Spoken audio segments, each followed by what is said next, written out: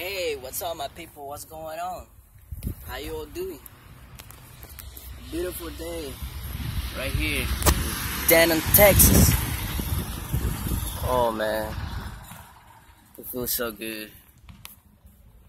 So I'm gonna go straight to the point right now. So you're having a problem with your car, right? The fan and the radiator, it keeps running even after you turn off the car. I'll tell you why and what to do to fix it. So the reason is your radiator is running low on antifreeze, so your car is overheating.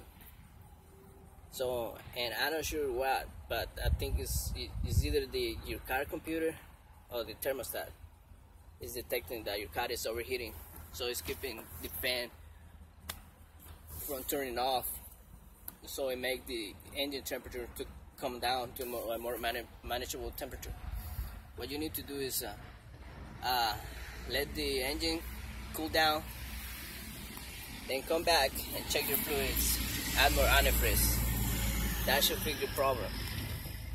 If you're still having that problem after adding antifreeze to the radiator, the other probable cause, it will be the relay for that fan. So I hope this video helped. That was an easy fix. Just check your fluids and good luck.